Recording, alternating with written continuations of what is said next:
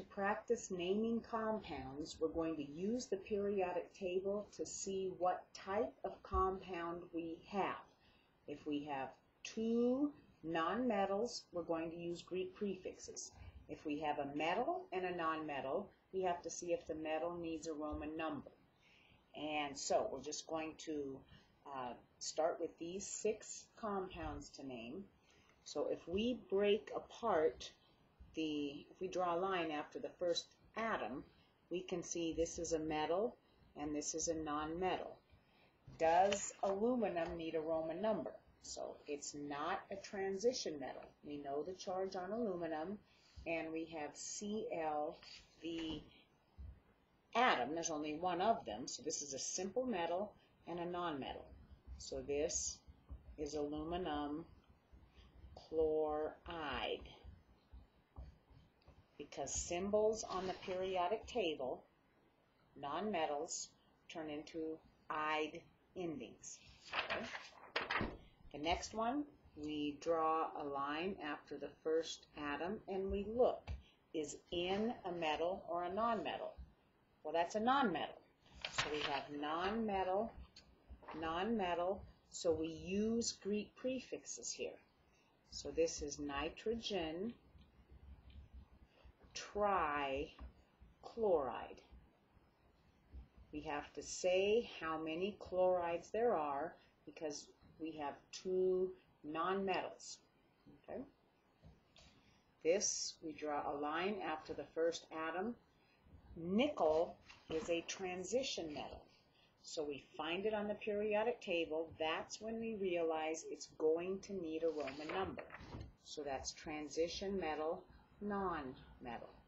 So this is nickel something chloride. For a metal and a nonmetal, we name the metal and we name the nonmetal.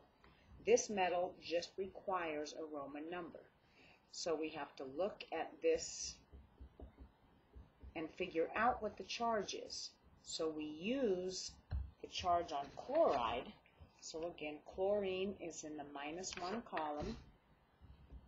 So if we have 3 negative 1s, this nickel must be a +3.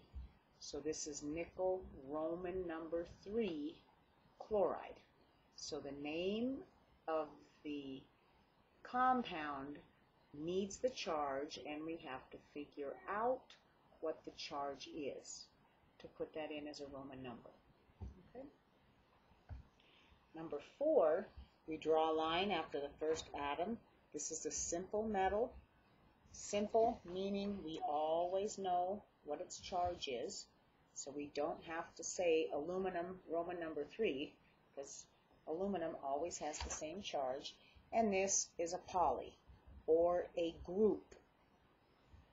Okay, so this is aluminum. And I told you I would give you the 8s on a test. This is chlorate. So if we look back at our polyatomic list, chlorate is the one in bold, chlorite is the one that's got 1 less oxygen. Okay. So aluminum chloride and aluminum chlorate sound very similar, but they're 2 very different compounds. Okay. Now if we look at this next one, that's just a simple metal, so meaning its charge never changes, and this is another poly. So if we look on the periodic table, SO3, this is not the one in bold. This is sulfite. This is sulfate. This is sulfite. So sodium does not need a Roman number because it's a simple metal. This is sodium sulfite. That's a polyatomic ion, and with a -2 charge, that's why this has 2 sodiums. But when we're naming, we don't care about the formula unless we need to use the formula to figure out a charge on a metal. This one I put here on purpose because SO3 here is sulfite, but SO3 all by itself, this is non-metal, non-metal. So this is a whole different kind of creature. This is a covalent compound.